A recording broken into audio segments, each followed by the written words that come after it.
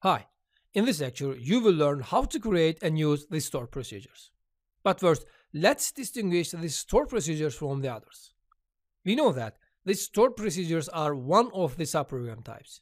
They are stored in the database, inside a schema. So anyone who have the right privilege will be able to run that code. So if you do the same things again and again, you create a procedure for that, store it into a schema, and then call it with its name whenever you need. I will not explain all the differences one by one now, but for the functions, I can say that procedures does not return any value, but functions must return a value. So you cannot write a procedure inside of a select statement, for example, but you can do that for the functions. We will see that. So let's see how we create the procedures first. Then you will see these properties and differences on the examples. Actually, the usage is pretty similar with the anonymous blocks except for the declaration area. Different from the anonymous blocks, we delete the declare keyword and write our procedure declaration. To do that, we first start with the create keyword. It shows that we will create something. Then we can write or replace keywords. We write that if we want to modify an existing procedure. If we are creating right now, we don't need to write that. But we can write it will be accepted anyway. Alright, then we write what we will create. It is procedure here. Then we write our name for that specific procedure. With this name, we will be able to run that procedure. If our procedure has any parameters, we can write them by separating with comma signs. But here is the difference. We need to specify if this parameter will be into this procedure or out of this procedure. Will you send any value to this procedure or will you get some value from that procedure or both? We will see that in further lessons. Let's pass it for now. Then we write the type of our parameter, means which type of parameter will be used here. And then we write our is or as keywords. One of them will be accepted. It's up to you. Actually, in here, we need to write create, procedure, procedure name, and is or as keywords. These are mandatory. The rest of them are optional. After writing these, we can declare our variables, cursors, etc. Then we write our begin end block and exception section if we wish. Just like the anonymous blocks. The only difference is writing procedure declaration instead of writing declare keyword. There is no declare keyword here. Once we create that procedure, we can call it with its name and with the parameters if it has any parameter. Alright, now let's open up the SQL developer and see how we use that on examples. Now, this is our previous example. This code increases the salaries of all the employees and we need to do that operation for every year. So I can turn this into a procedure and use when I need it. Let's see then. I simply delete the declare keyword and write create procedure increase salaries, for example. As. Now, since we will just create this procedure, I write only the create keyword. Then the procedure keyword and the name. For the last, I write as or is keyword. I preferred as in here. Great. Since I don't want to pass any parameter into this procedure, I didn't write any parentheses. See that? Pretty simple. Now let's create it. As we can see, procedure increase salaries compiled. We see a new word compiled. I said that when you run an anonymous block, it is compiled first. What does compile mean then? Your code is checked if there are any typos or invalid usages, etc.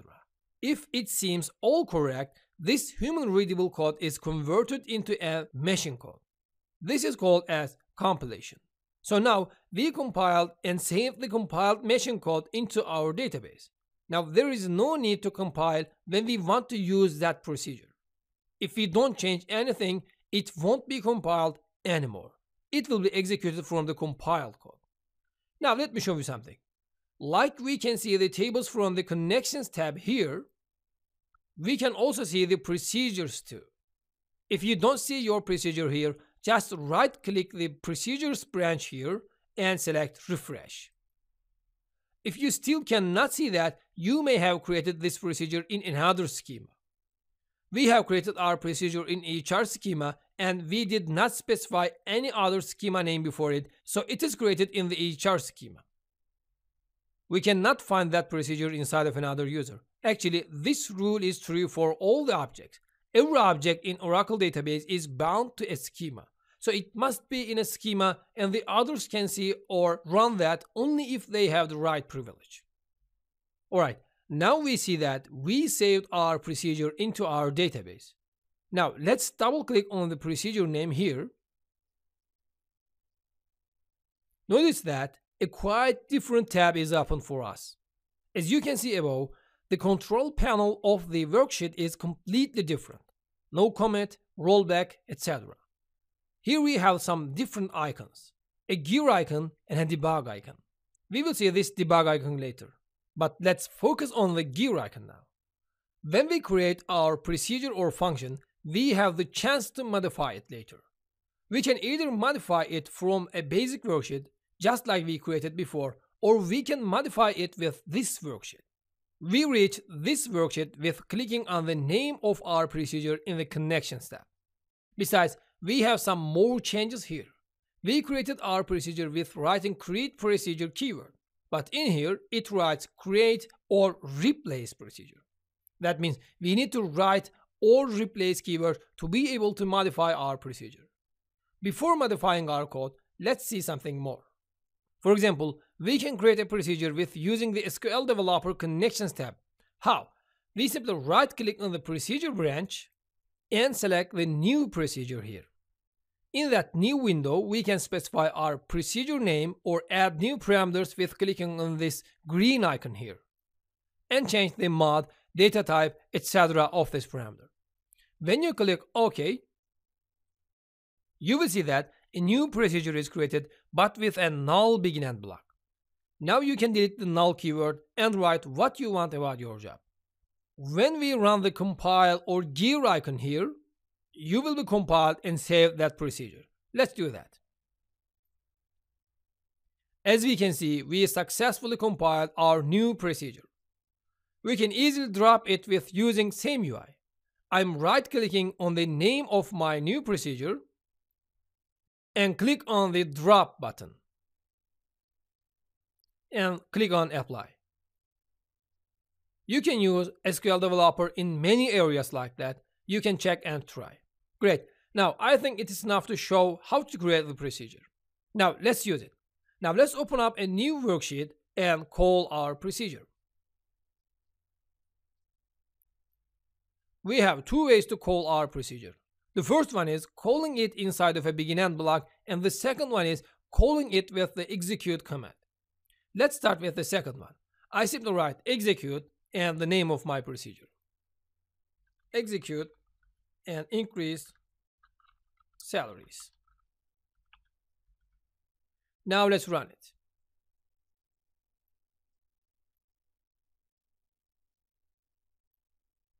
See that? Pretty simple.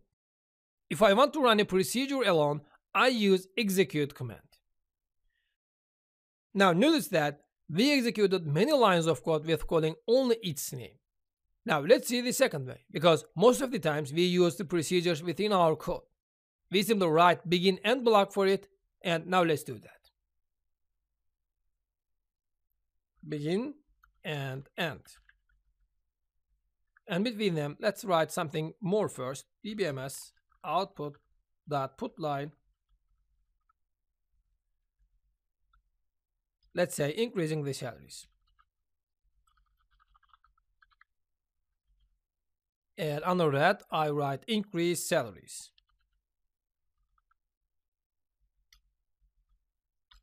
And let me copy dbms output.putLine again and paste in here and write all the salaries are successfully increased.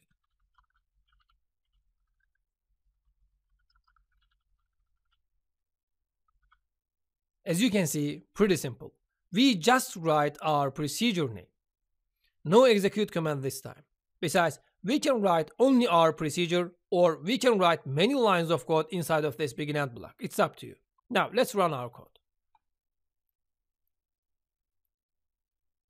As we can see, we could run more than 10 lines of code with just calling its name. We can call its name for many times. No need to write 10 lines of code for each time. We will just write its name. Let's do that. I simply copy that and paste for more time. Now let's run it.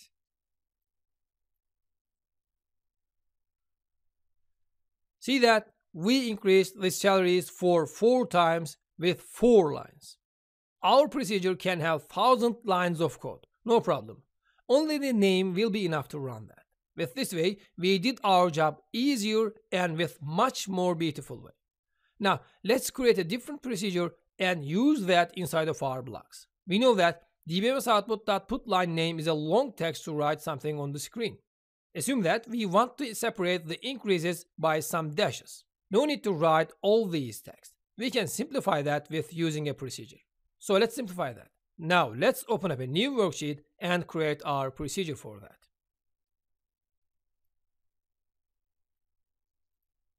I write create procedure new line as and begin and end keywords, and between them I write my dbmsoutput.putLine. Let me copy that and some dashes. Now let's create it. Procedure new line compile. And let's use that as a separator in our block. Now let's open up our previous example. But before that, let me copy that name and call our new procedure after each call of increased salaries procedure.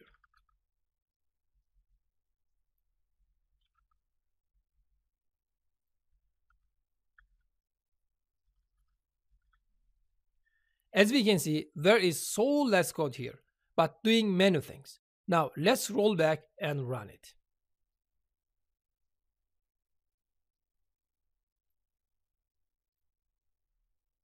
As we can see, pretty simple. We can use procedures with only their names and anywhere we want. Now let me show you how to modify the procedures. We know that we can modify it within a basic worksheet or with a worksheet that SQL developer provides for us. It's here. Assume that we will write a message that shows that the procedure finished executing. So let me copy the dbms output again.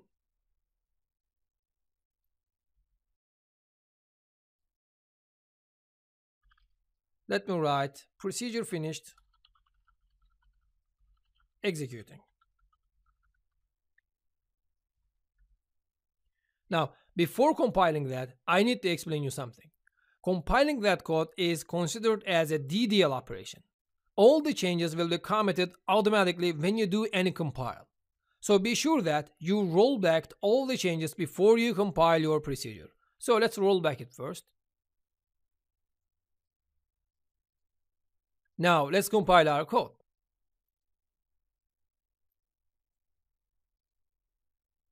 Great. We can do that with copying that code and run it in another worksheet.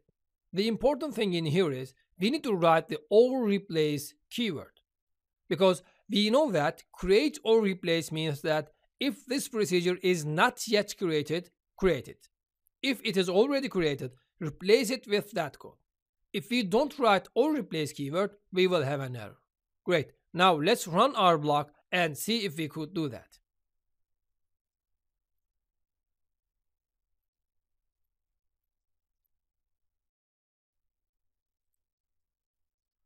As can be understood from here, changing from only one place will be enough to affect all the users that use that procedure. Great. Now let me show you something more. But first, let's roll back again. Now let's open up our procedure back. We know that when we compile, if we see compiled in the script output or messages window, that means we compiled our code. No problem here. But what if we do something wrong? Let me show you. Now let's delete a semicolon, for example, and try to compile again. As we can see, a new tab here shows that we did an error. It describes our error. We can check from there and find out the problem. But in the Messages tab, we see that it is compiled but with some errors. So the problem starts right here, because we compiled our procedures with some errors. So no one will be able to run that procedure until we compile that without errors. Now let's try to run that procedure again.